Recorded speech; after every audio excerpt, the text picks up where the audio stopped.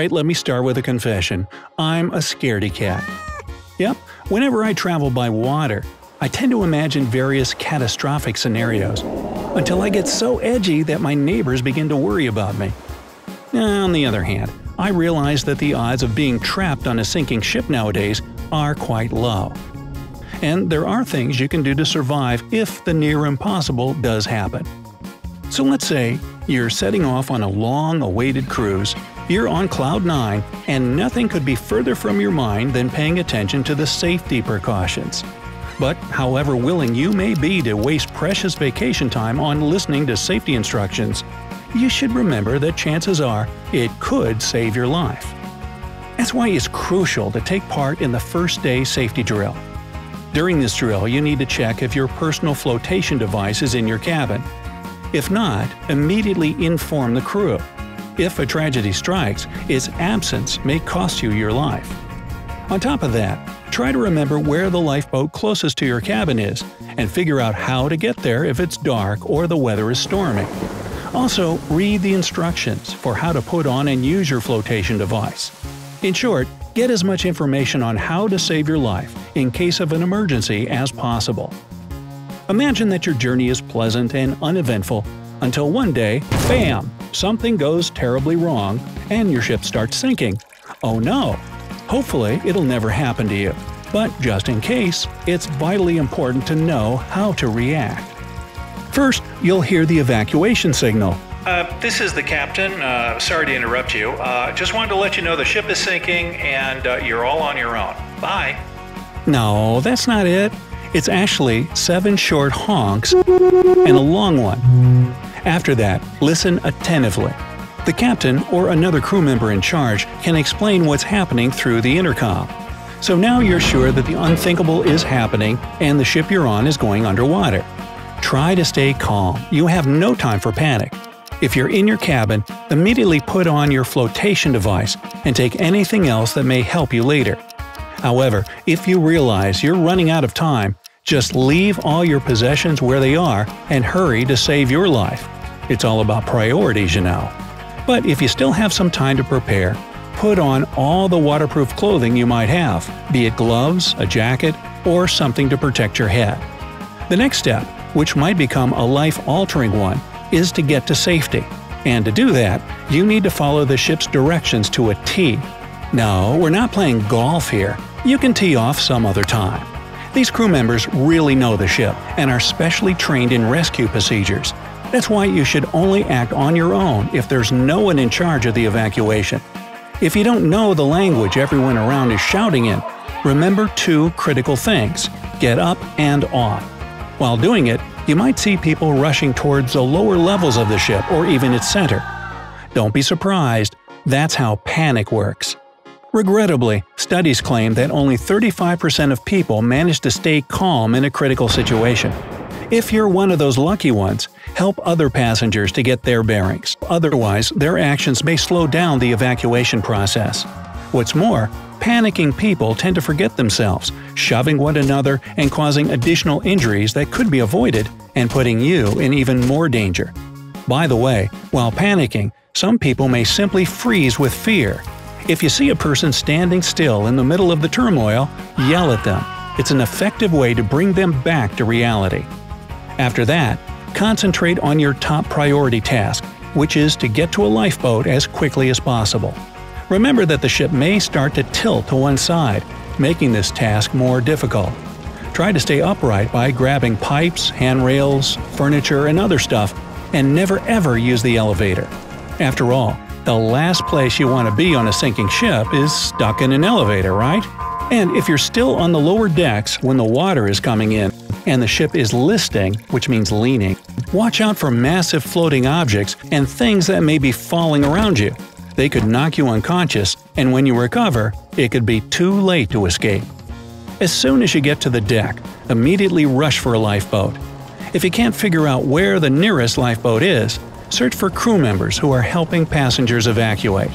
The crew isn't supposed to leave the ship until they help all the passengers get to safety.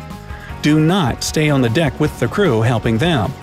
They'll do their job and you must do yours, which is saving your life and the lives of your loved ones. But eventually, when you've reached the lifeboat and are about to climb inside, it's crucial that you do it without getting wet. As soon as your clothes soak up water, the risks of hypothermia and cold shock become much higher. That's why you need to follow the crew's instructions. They'll show you where it's best to enter the boat. But let's say you look around and see no available lifeboats whatsoever and start to panic. What then? In that case, try to find some flotation device, like a life preserver ring, and throw it into the water. Unfortunately, it won't save you if you must spend a long time in the really cold sea. But on the other hand, it may help you stay afloat until rescuers arrive. If there's no time left, and you realize you'll have to jump off the ship, always check where you'll land first. Otherwise, you may be hit by some wreckage, a boat, or other people, and end up underwater. Try to jump as close to a rescue boat as possible. Swim toward it and attract attention by waving your arms and shouting. When inside, make yourself calm down and wait patiently for the rescue.